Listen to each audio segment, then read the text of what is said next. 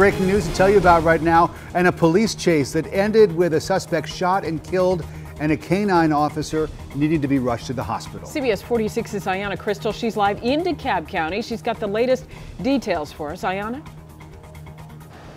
Just moments ago, the medical examiner did pull into this complex. I am told that there were two different scenes in this police chase, one that ended in the back of this complex here at Hidden Meadows Townhomes. Now, in the back of this complex is where the shooting happened and the police chase ended. GBI was called out here to investigate. Right now, we want you to take a listen to the gunshots that scared a senior citizen apartment complex.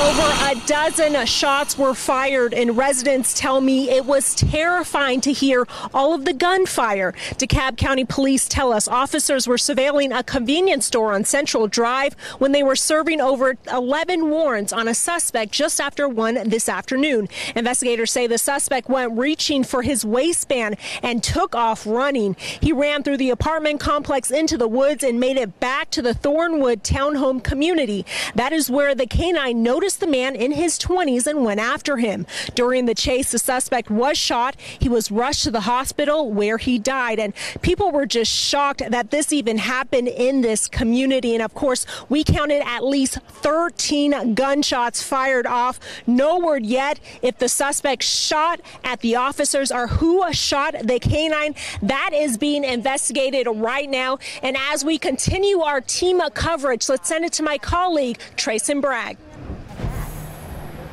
Yeah, Aiyana, we got some new information here just in the last several minutes. I'm told that when Django was rushed right here to the Blue Pearl Animal Hospital, he actually received a multi-agency police escort. I'm told that Sandy Spring officers met DeKalb County officers and rushed him right here, and he was rushed through those doors after being shot.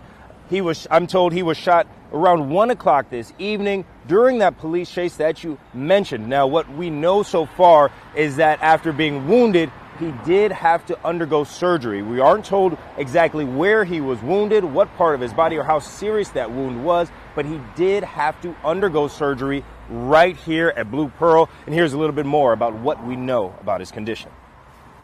Several gunshots were fired. The suspect was shot, and the K-9 officer was shot as well. The K-9 officer was transported to a local veterinary hospital in critical but in stable condition.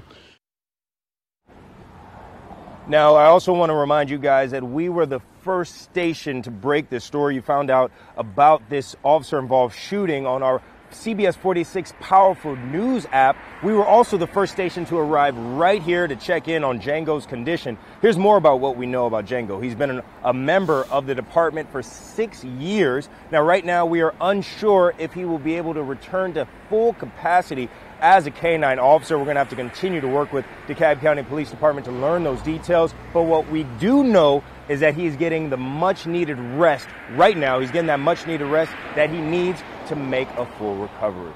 For now, that's it here in Sandy Springs. I'm Trason Bragg, CBS 46 News. Trason, thanks very much.